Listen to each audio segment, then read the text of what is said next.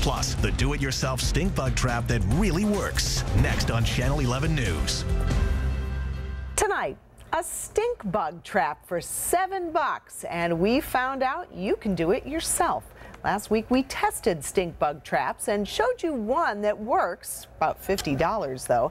Well, after that story aired, we got a call from a Shaler man who has come up with a do-it-yourself trap for just a few dollars.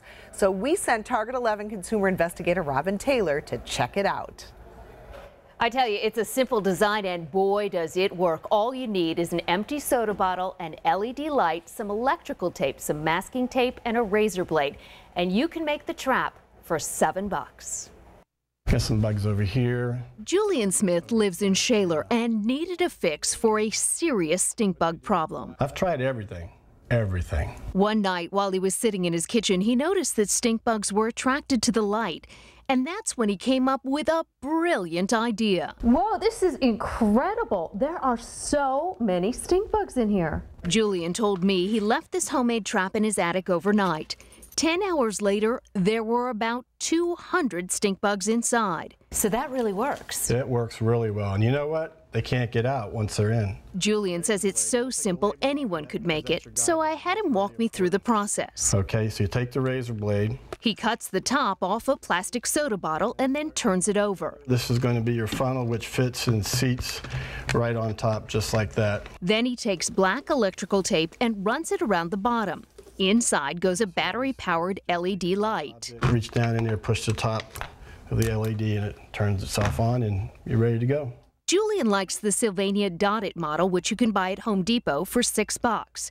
Since stink bugs are attracted to the light show, he adds 4 masking tape ladders, making it easier for them to crawl up. Once they realize the show's over, they're out of luck. And they're coming up, but they can't get out. Julian told me the trap works best between sundown and midnight in a dark room or attic, although it can be used during the day if you close the shades. Once the stink bugs are trapped, you can flush them down the toilet or wrap a bag around the trap and then throw them out. So you have a lot of stink bugs. Wow, look at that. Yeah, Julian has also come up with what he calls the fun bug catcher, which is ideal for anyone who's squeamish about touching critters. You simply take a smaller soda bottle, cut off the top, and then attach the funnel with Scotch tape. It's real simple. You just put it over them like this, give them a little nudge, it falls right in. Julian told me he's working with a local manufacturer to get a fancier version of his stink bug trap on the market, hopefully by this fall. In the meantime, he's put a how-to video up on YouTube. We've set up a link. Just go to our website, WPXI.com. Robin Taylor, Channel 11 News.